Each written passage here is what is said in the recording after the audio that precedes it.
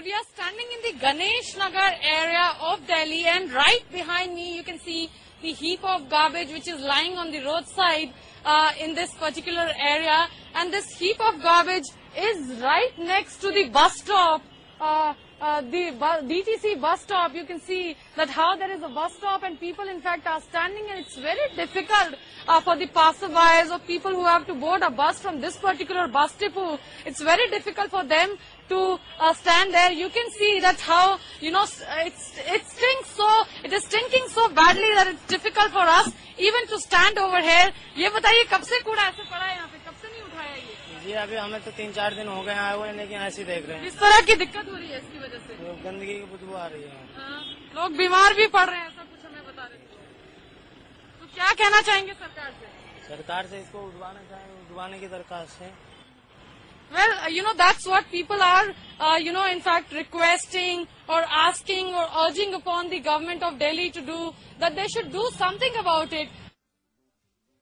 Lack of adequate garbage disposal and garbage dumps overflowing are not sites that are endemic only to Delhi. These are sites that are common to every city across India. We're standing in the heart of Mumbai city, and there is a garbage dump which is right behind me, overflowing. And this is a site which is this is quite prevalent across the city. Across this stretch of road itself, there are several smaller dumps that we've seen as well. This is another garbage dump which is overflowing right now. Obviously, due to the callousness of the civic authorities over here who've not paid attention to the fact that this dump is overflowing. Now with the monsoons out in Mumbai as well, these dumps become a huge health hazard. But because of the lack of any sort of motivation or preparedness by the municipal authorities, these sort of dumps have become plain sight and common sights across the city of Mumbai. Obviously, the people of the city are throwing their hands up in exasperation already, which has been, of course, the case through all of these years.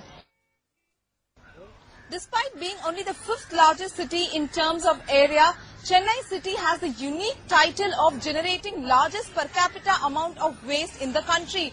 We are here at a dumping yard in Chennai. Around 6,000 tons of garbage is generated every day. The problems of garbage dumping and burning are the major issues that confront the city. Chennai Corporation's efforts to promote source segregation of garbage, including offering gold coins and watches to the residents, have all failed. If the problem is not addressed, then we are well sitting on a ticking time bomb. In Chennai, video journalist Arun Ramsamy, Lokpriya, NewsX. Well, if Delhi is facing the garbage crisis now, the city of Bengaluru has been facing this problem for the past 2 years at least. Especially it got worse after a huge landfill had to be shut down after protest by locals. And many areas now you can see the same scenario of garbage lying around everywhere.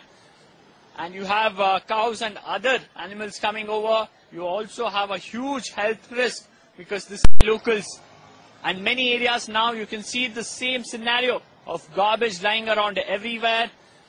And you have cows and other animals coming over. You also have a huge health risk because this is not cleared on a daily basis. And in Bangalore especially, the entire door-to-door segregation program has failed. And also the other problem is the fact that there are no enough solid waste management centers. They are still being built, not operational.